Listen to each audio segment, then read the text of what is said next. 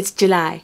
UCAT bookings are open, and for those of you looking to apply for medicine or dentistry this year, that means your application process has begun. Are you ready?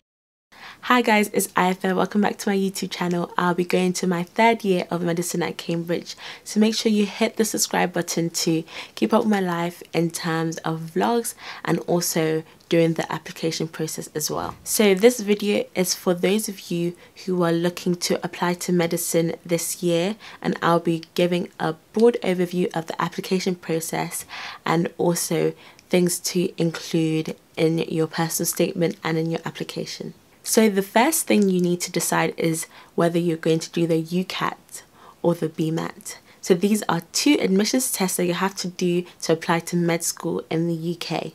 So you can either do only the UCAT, only the BMAT, or both of them.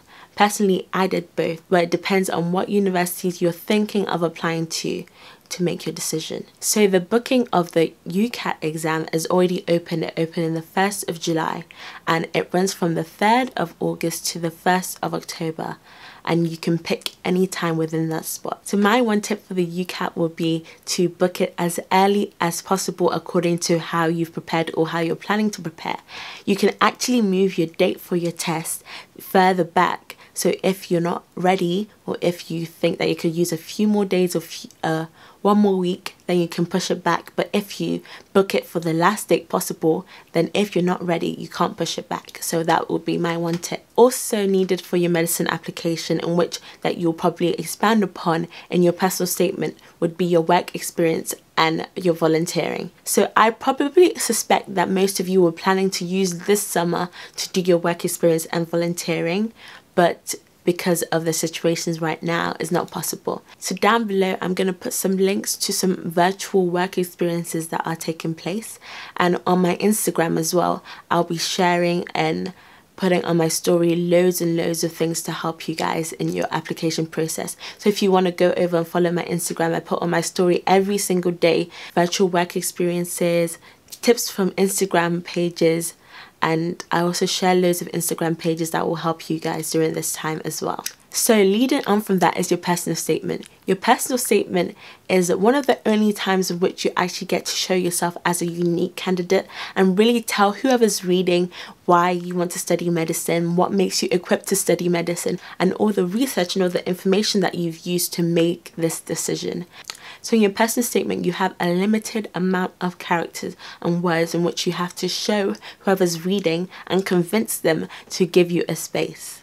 Each university uses your personal statement differently. So in some universities, they look at it with all the information.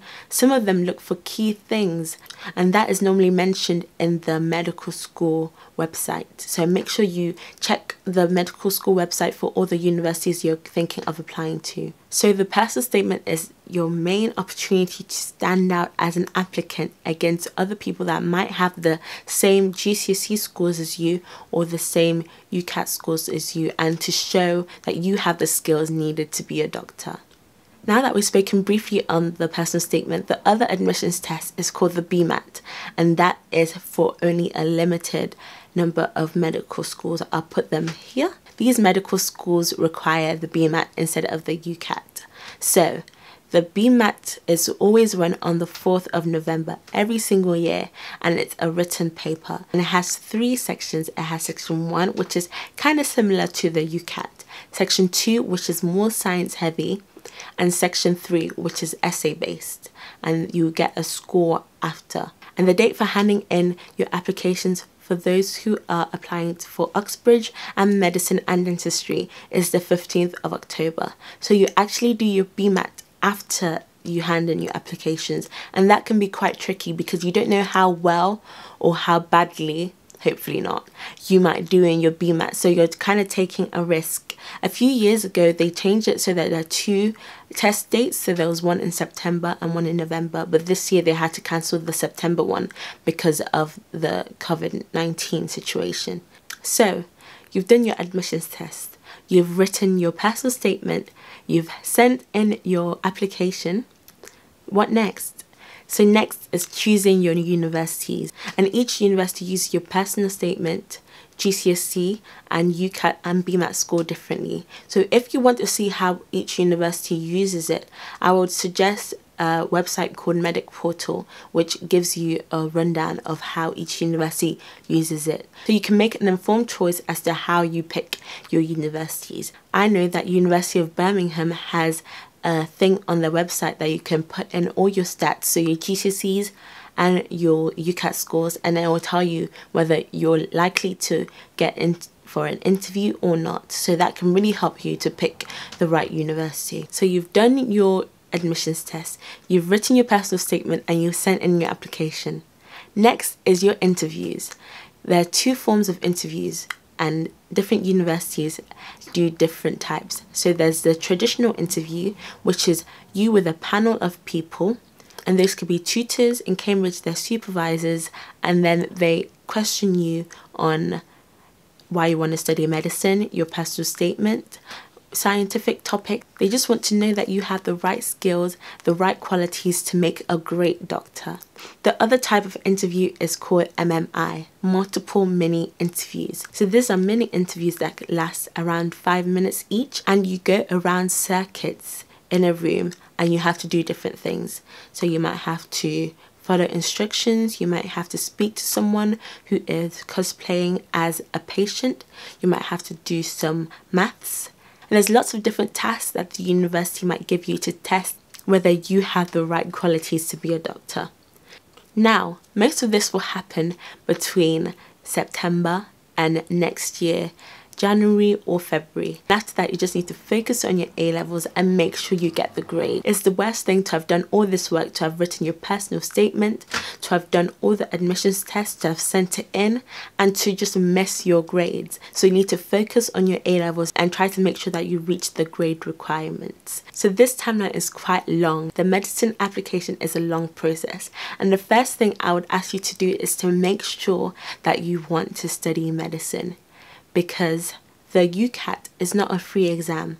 Some of my friends did the UCAT, and then after they've got their marks, decided medicine wasn't for them after all. I really ask you guys to really think and reflect as to whether you actually want to do medicine. Also, another tip for you is to take each step as it comes. Focus and give your all to your UCAT. Give your all to writing the best person statement. Give your all to doing the best in your BMAT. Really prepare for your interviews and do the best you can in your A-levels. These are stepping stones leading you to where you want to go, which is ultimately medical school. So give your all and try your best in all parts of your application. During this time, I'll be making more videos that go in depth to the different parts of the application process. I'm going to start with going through the UCAT, giving my best tips, and I have all the resources that I used. I didn't spend a single penny on UCAT or BMAT preparation, and you guys don't need to either. I'm going to give you all the things I used to get the best marks possible. So comment down below what part of the application process that you really want me to make a video on. Comment down below if you would like me to make a public playlist of all the YouTube videos I use for every step of the process. So for my UCAT, for my BMAT, and for my interviews and everything in between. So that's the video. I hope you guys got an overview of the medicine application process. It may seem quite nerve-wracking and daunting, but once you start doing it, it'll be fine. Make sure you share this video, like, because it helps my channel a lot. Comment any suggestions or anything that you want me to talk about specifically, and subscribe. Bye!